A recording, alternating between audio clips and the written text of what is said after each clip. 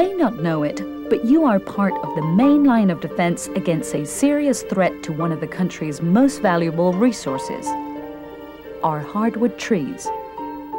Many of our nation's most common hardwoods and shade trees are threatened by a pest against which they have no natural defense, a pest that could change forever the quality of life in our country. That pest is the Asian Longhorned Beetle, or ALB for short. The purpose of this program is to show you how to recognize the Asian Longhorned Beetle, identify signs of attack, and report suspicious finds.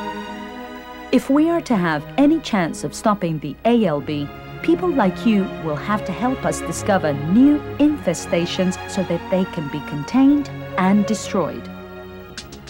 The Asian Longhorned Beetle is a native of China and other areas of Eastern Asia. In China, it causes widespread damage and death in hybrid poplar plantations. These plantations are salvaged, and the low-quality infested wood is sometimes used to make crates and pallets. These beetles are transported to this continent in these infested wooden packing materials. Once here, they can escape and infest trees in surrounding areas. Prior to 1996, there were no known infestations of ALB in North America. The first infestation in the US was discovered in New York City in 1996. This was followed by the report of a second infestation in Chicago in 1998. Within months of the initial discoveries, Asian Longhorned beetles were found in several different urban and suburban settings in both cities. Millions of dollars have been spent trying to rid these areas of ALB, and thousands of high-value shade trees already have been lost. ALB also has been found in dozens of port and warehouse locations nationwide. Such accidental introductions have the potential to develop into new infestations of trees. The ALB's favorite host trees are maples, but it will also attack elms, ashes, willows, poplars, birches, horse chestnut, and buckeye. The ALB does not attack conifers or evergreens. Adult females chew out small pits in the bark and lay their eggs in them. The eggs hatch and the young grubs tunnel into the cambium, causing branch dieback. The grubs tunnel deeper into the tree as they grow. This tunneling eventually kills the tree by cutting off the flow of water and nutrients. Tree death is caused by repeated attacks over several years. Because the Asian Longhorned Beetle spends so much of its life cycle deep inside the tree, traditional insect control methods like insecticides are proving extremely difficult to develop. At this time, removing the infested trees and then burning or chipping them is the only viable option for eradication of the ALB. This is a costly, time-consuming solution which may have severe economic and aesthetic consequences. There are 3 basic steps to the ALB eradication strategy. Eradicate or destroy the known infestations. Break the pathway of infested wood. And find any undetected infestations. Known infestations are being intensely surveyed and eradicated.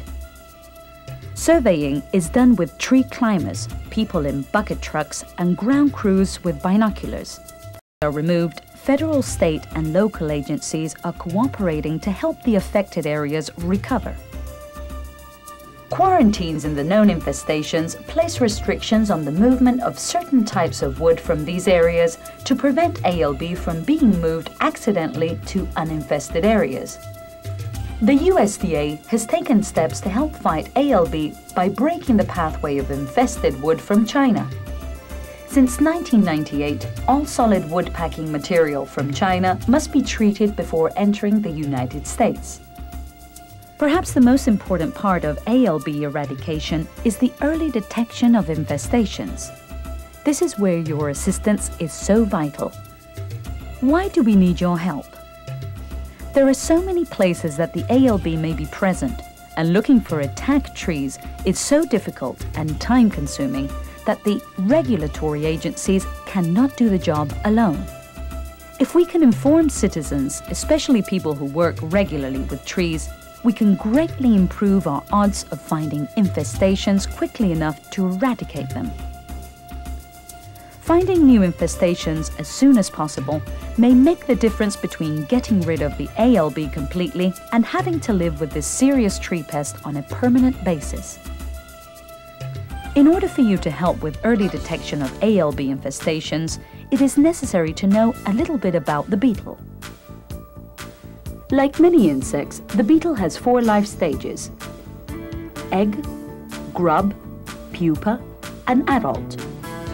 The most destructive life stage is the grub, but these are not likely to be seen because they burrow into the tree.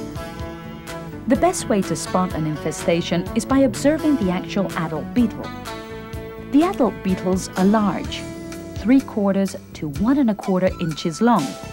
They are jet black with distinctive white spots on the back.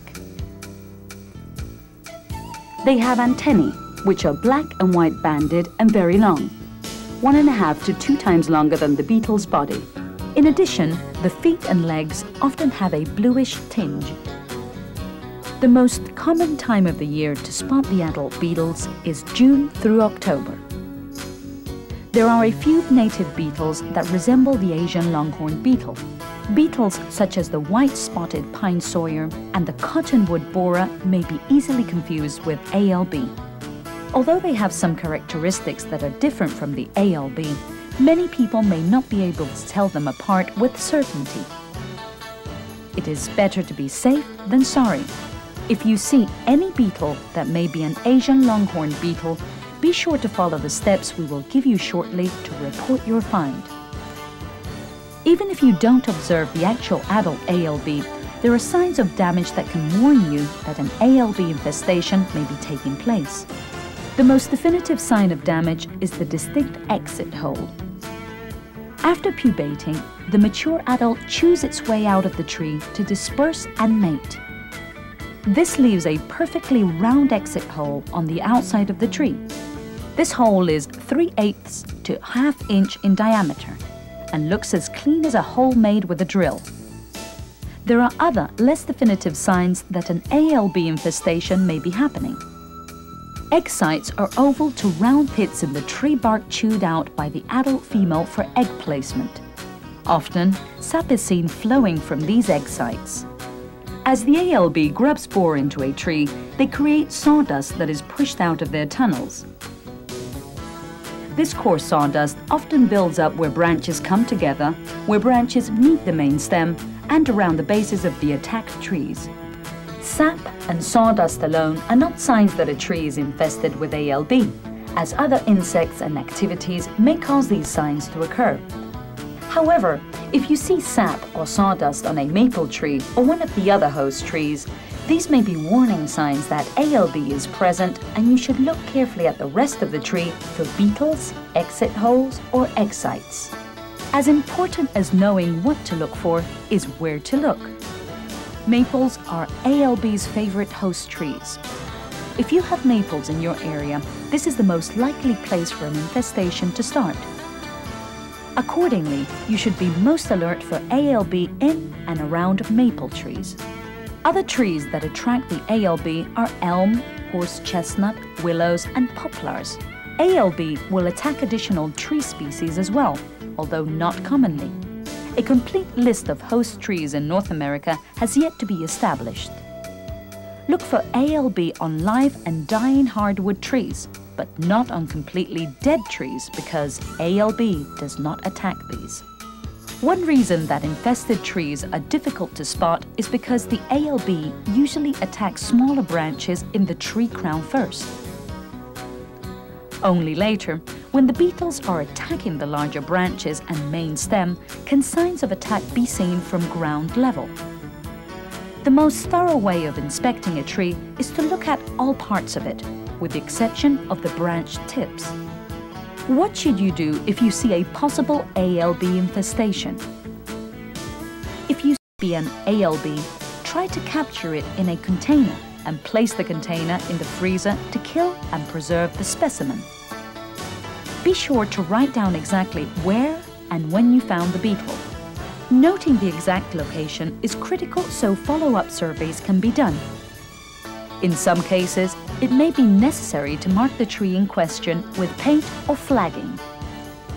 If you see exit holes, egg sites, or sawdust which may have been made by ALB, once again, write down detailed location information for the tree and also note the specific location in the tree where you saw the hole.